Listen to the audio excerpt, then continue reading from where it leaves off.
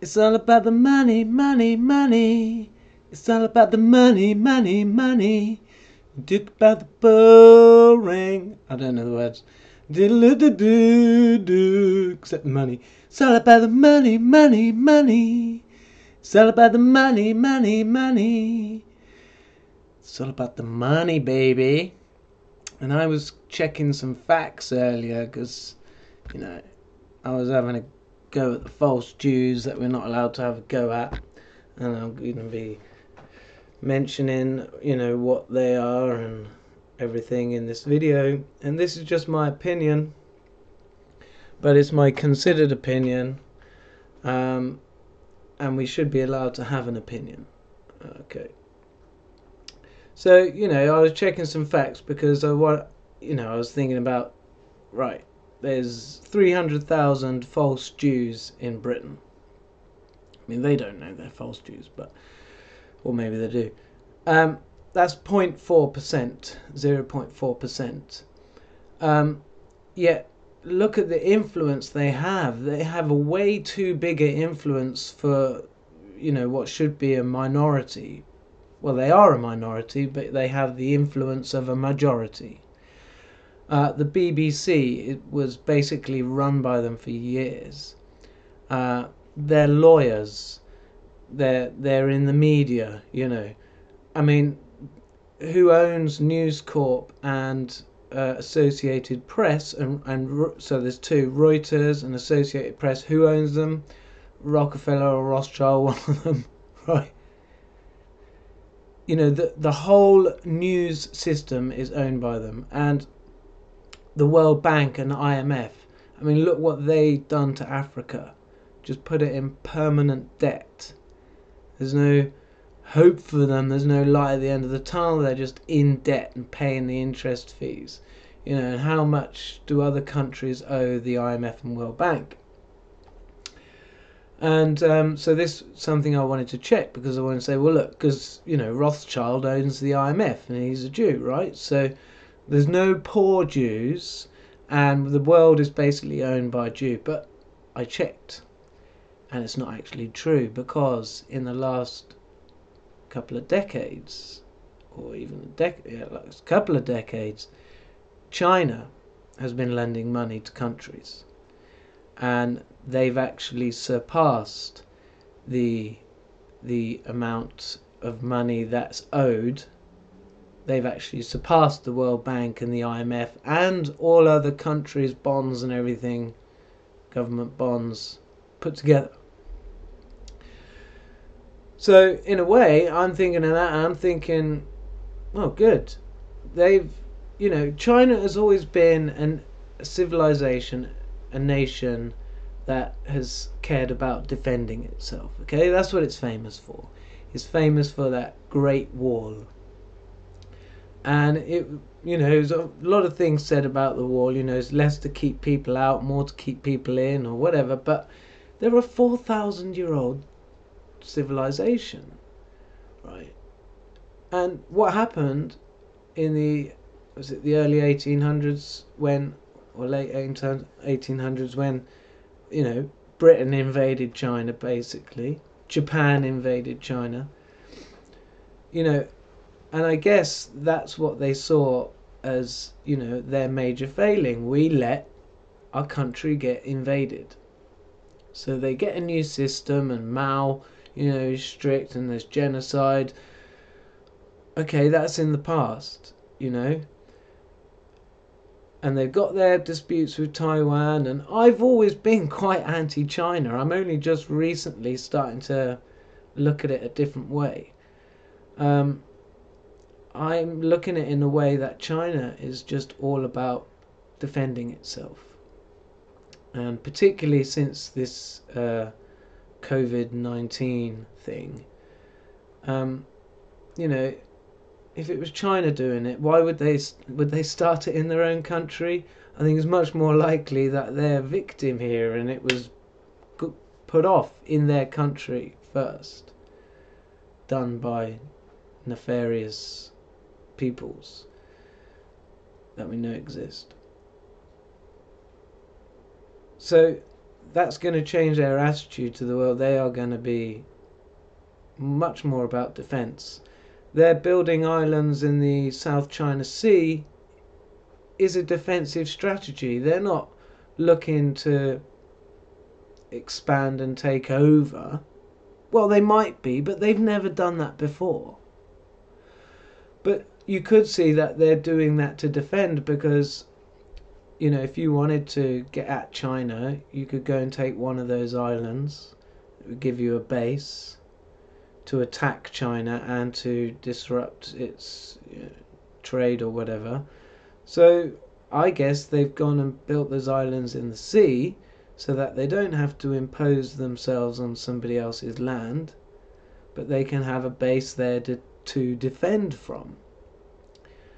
And with all their routers and their technology and the Huawei stuff, again, this almost, I could see this as like a, you know, a more expanded wall of China, and it's a, you know, it's a technological barrier. I mean, I just don't think we should be so quick to criticize China when they've got like 1.4 billion people that are obviously not that unhappy. Because if they were that unhappy, they'd rebel. So, whereas we've been told for years and years and years that people in China can't check the news, you know, around the world and see what's going on because it's all filtered. You know, it's quite possible that it's flipped the other way around, and you know, we don't get the truth about China. It's filtered through our avenues of information, and we know that. We know the mainstream media has an agenda. You know, you can almost just take it now. Whatever agenda they're trying to push, you can probably figure isn't, you know, even true, and it's part of their way to control what we believe about the world. So, false Jews. What am I going on about false Jews? Well, if you were, you know, a Nazi and you could see that you weren't going to win the war, and they could, you know, especially once the Americans joined in, you know, you might look for a way to get out. You know, they were on the verge of, they would have really been in control of the world.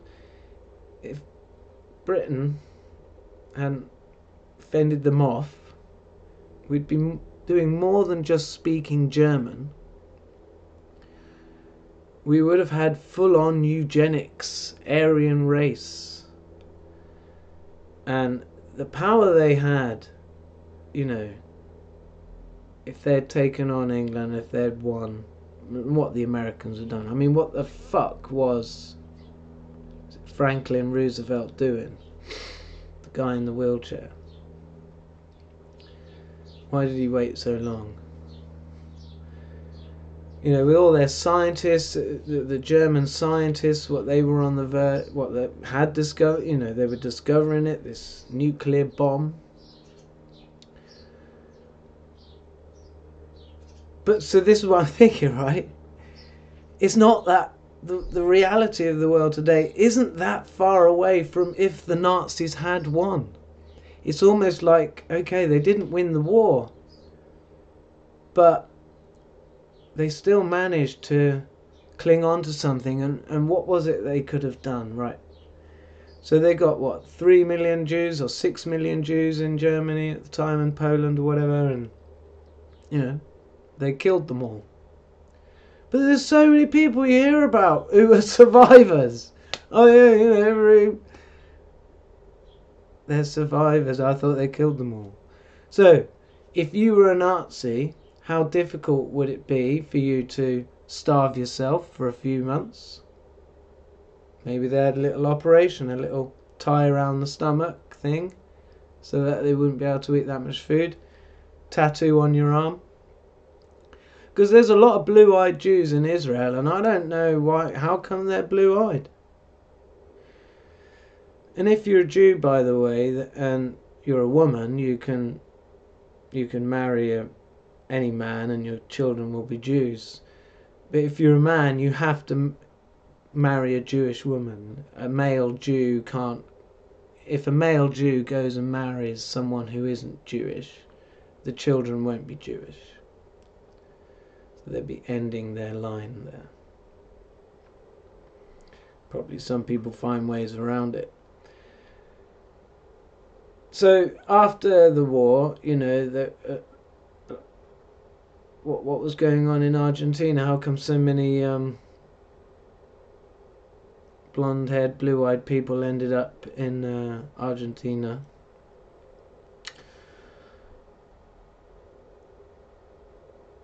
These Jewish survivors, a number of them could have been Nazis. Heck, even all of them could have been. I think that's unlikely. I don't think all of them were.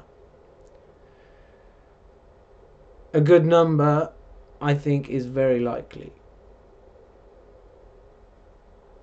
Now, all their information and powers and stuff was given over to the Allies, the winners.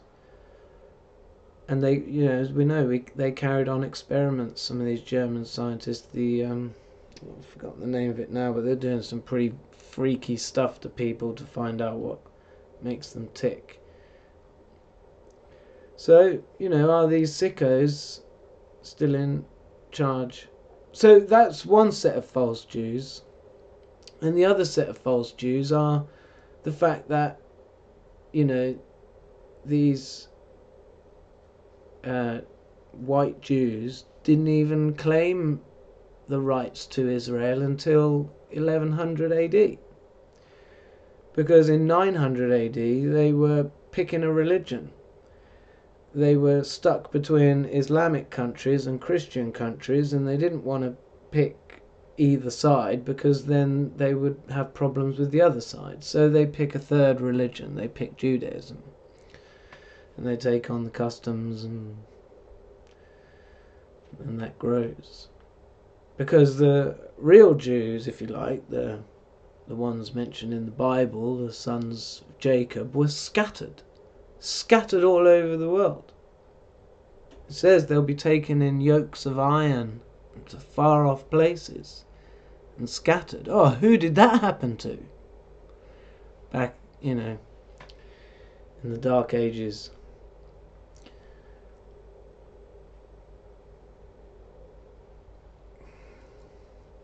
Different coloured skin, for a start.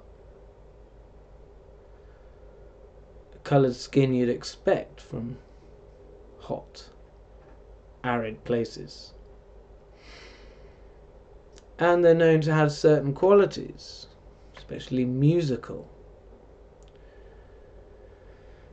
So, you can put two and two together if you like. But the current Israelis, okay, they've won the Eurovision Song Contest.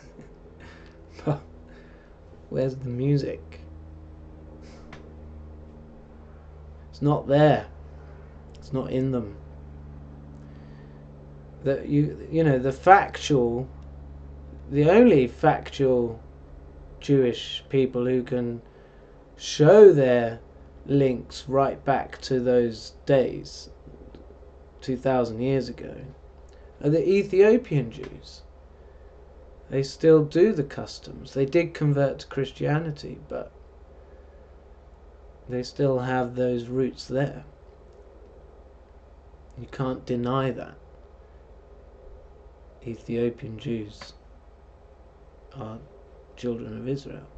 I don't even know why I call them Jews. I mean, that would be the tribe of Judah.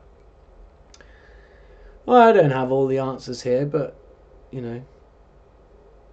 there's enough there to know that the current narrative is just totally screwed wrong. And then when it mentions in the book of Revelations about the false Jews, it says that more than once, and the synagogues of Satan,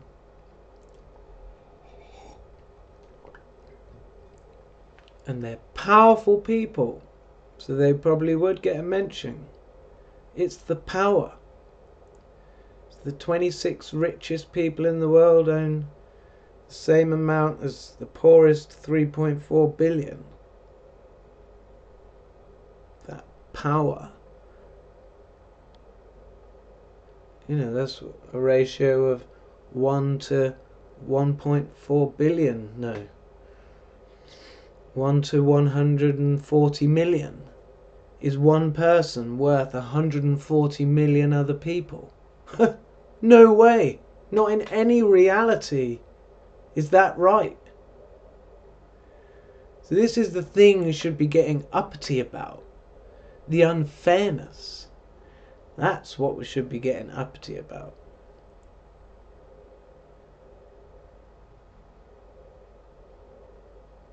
Sure, people want to pass stuff on to their kids.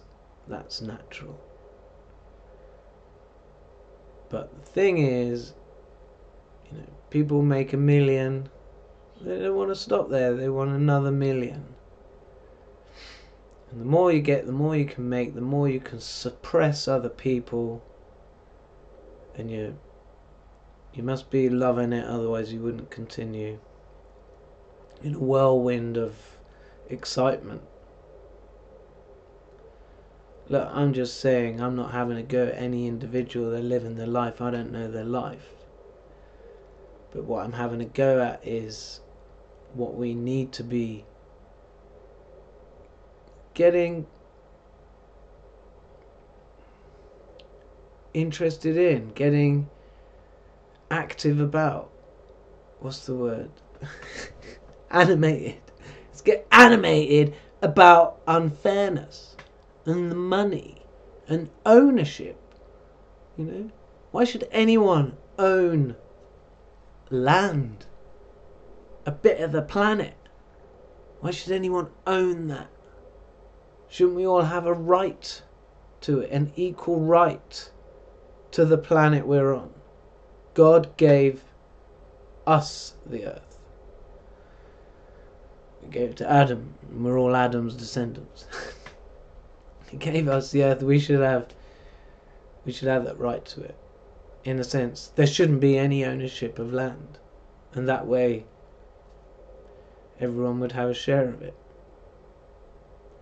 Anyway, probably couldn't just swipe a law like that straight away. There'd be a bit of chaos. But anyway, so I think China, with its money lending, has helped take some of that power back away.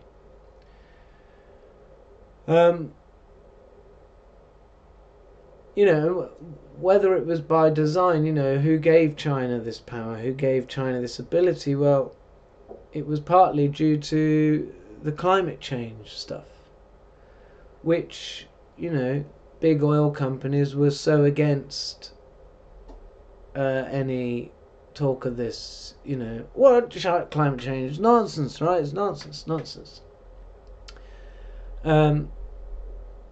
Because what happened is they said, okay, right, we got to stop polluting, right?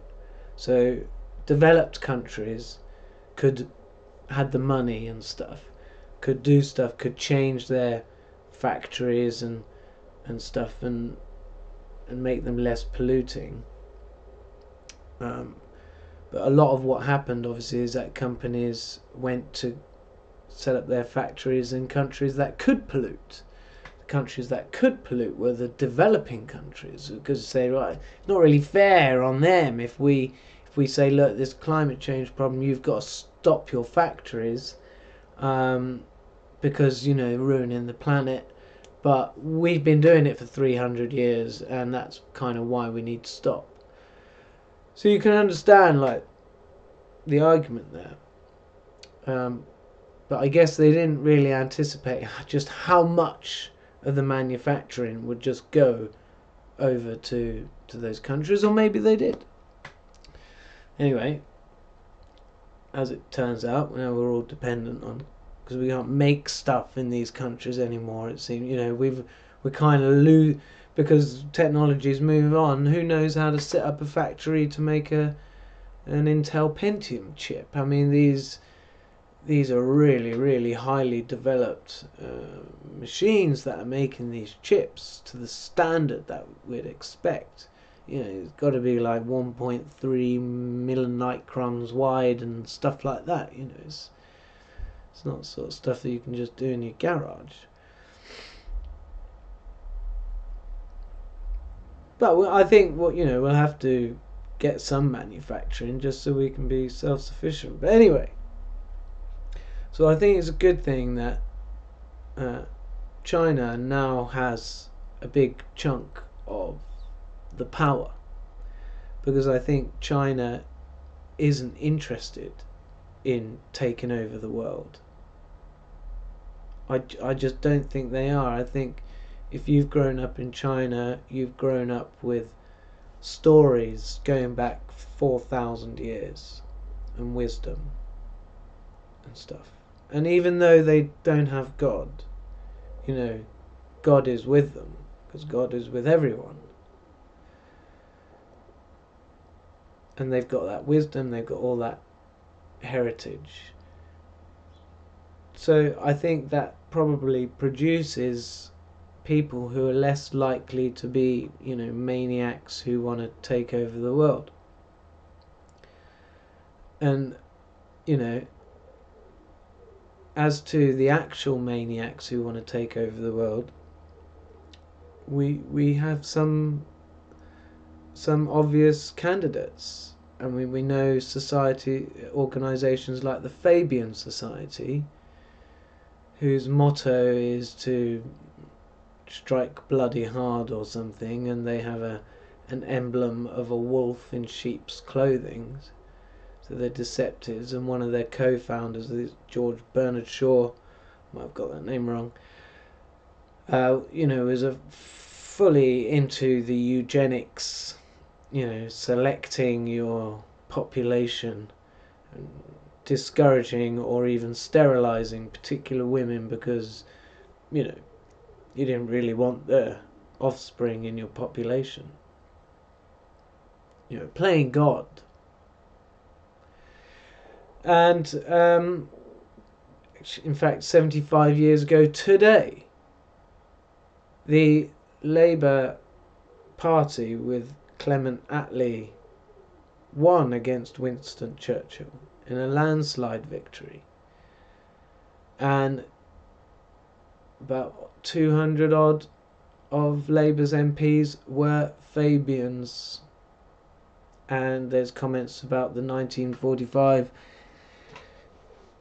after the election, that going into the House of Commons reflected it was like a Fabian school reunion. So these Fabians, we take our time, but when we strike hard, or the wolf in sheep's clothing. And what those Fabians did, one of their first major acts, was to create the NHS, the National Health Service. Whereas before you'd paid like the equivalent of today 50p to go and have a 10-minute chat with the doctor at the bottom of the street. They'll have the little clinics posted here, there and everywhere. It's 50p to go and have 10 minutes. If you need another 10 minutes, there's another 50p. If you needed a prescription, it was 50p. It wasn't. That's today's money. So then it was 5 bob or whatever they called it. So very cheap. So people go when you need it. Makes a lot of sense. But the NHS is, it's just turned this country into a laboratory. Forget the white mice. Look, we got a population of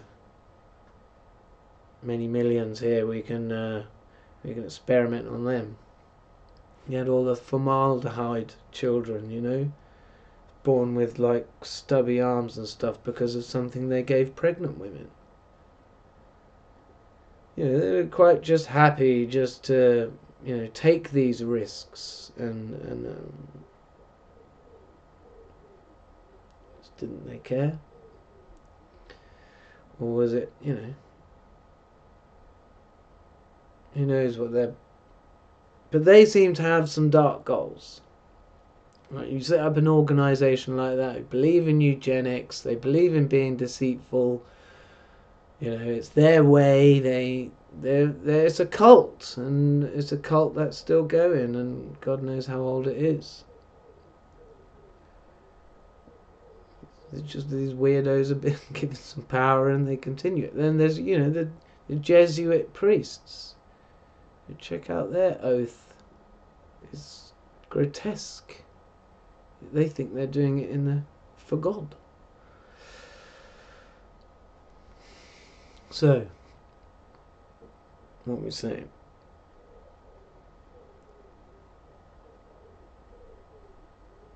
Judgment Day.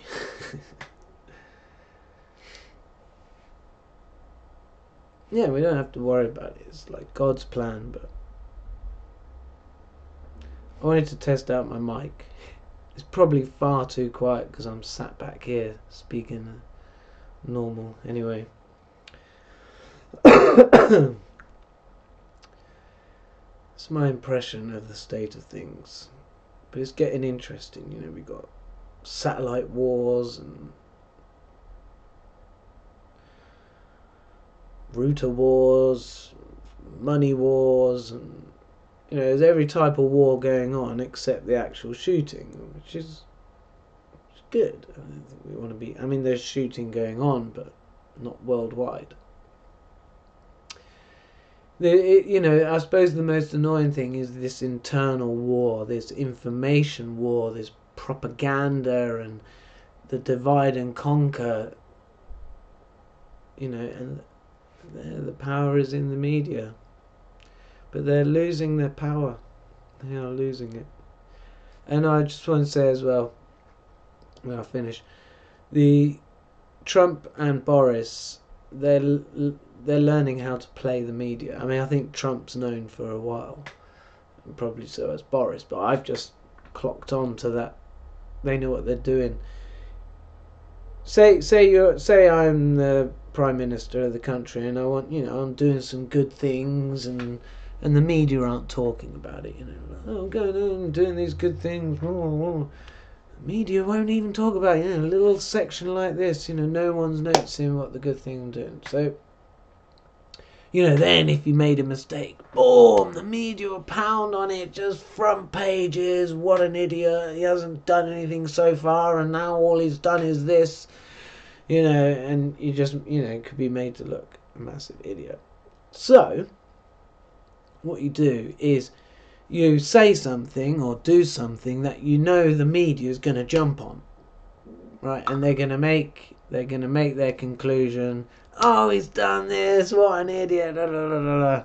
But you were very careful when you said what seemed like an unthought through statement. You were very careful in what you actually said. And then when they come at you with all that stuff and it's all over the page, you have your answer, which is da da da da da. You have your answer prepared. No, you've got this wrong. No, you've got this, like Trump did with Ghislaine Maxwell, saying he wished her the best. The media made a big thing about that, didn't we? Heard that a lot. And then afterwards, she said, no, I just hope, she doesn't end up like Epstein did. We want her testimony. We want to get these people caught, right? So it's just things like that. Excellent. Good job. Okay. Ciao for now. Bye.